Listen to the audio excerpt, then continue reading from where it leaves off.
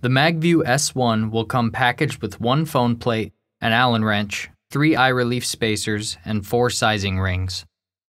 Each eye relief spacer and sizing ring has a number printed on it to indicate their thickness. First, loosen the Allen screw on the outside of the S1. Next, select your eye relief.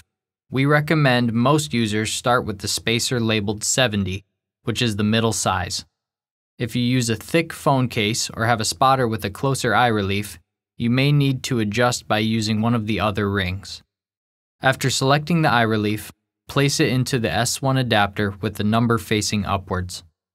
Align the gap in the spacer with the ridge inside the S1 to keep the spacer from spinning. Next, select your sizing ring. The best way to do this is to dry fit each ring onto your spotter's eyepiece on its own. The goal is to find the spacer that slides onto your eyepiece fairly snug.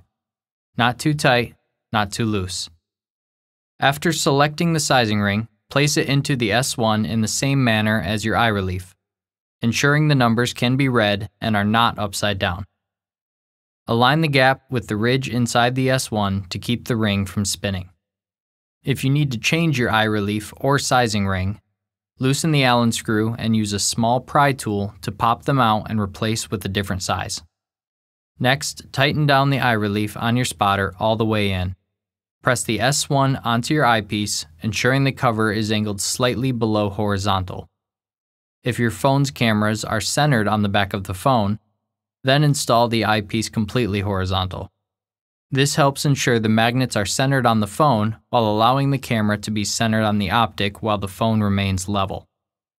Tighten down the Allen screw until the S1 is solid and snug. Do not over-tighten. Your MagView S1 is now ready to use alongside the supplied phone plate to capture crisp photo and video in the field.